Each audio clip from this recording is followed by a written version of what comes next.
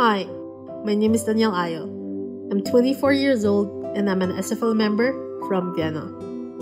Currently, I'm the head of design for a young ministry in Austria. My journey as an SFL began during my most challenging phase. 4 years ago, I started my studies in the UK, all by myself. And I encountered so many hardships. I was never able to pay for my accommodation on time. And I remember the day they slipped an eviction letter under my door. That was a really hard time for me because my family went through a lot of struggles, including financial instability, and I questioned what I was doing here in England in the first place.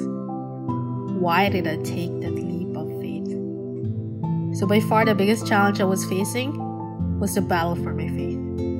I had a hard time expressing myself spiritually, and it didn't help that I was surrounded by people who didn't care about religion or who were not fond of the Catholic faith. To be honest, I also fell into a worldly state. Many times, I neglected my spirituality and chose to go out, party, and have the time of my life. Many times, when I had a shift on a Sunday, I just accepted it instead of longing to celebrate Mass. And there were so many times I was completely content with that lifestyle. I kind of lost my own personality trying to fit in, changed my character to gain more points for my CV, and sacrificed my spirituality for all of that. It is hard. It is so hard trying to stand by yourself, especially when you just came from an environment where your community is really big, like it is in Vienna or Metro Manila. We are always told to go out of our comfort zone, not to be afraid, but to be bold. So even though I experienced many struggles, I am so very grateful to the Lord that He made me go through these hardships and gave me the gift of community through SFL.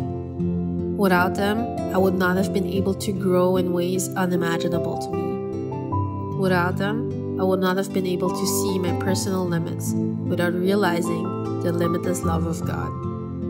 Without them, I would not be where I am now.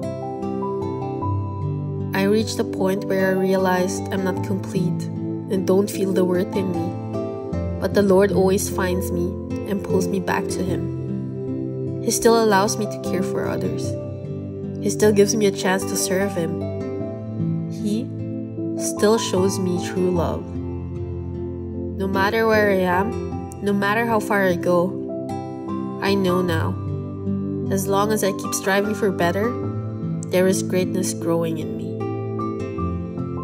My name is Danielle Ayo. I'm a servant that faces so many draining challenges in life. A servant that experienced the life out of comfort. A servant that was so close to giving up. But the love of my God is so strong. It never fails to reach me and to remind me that greatness awaits me.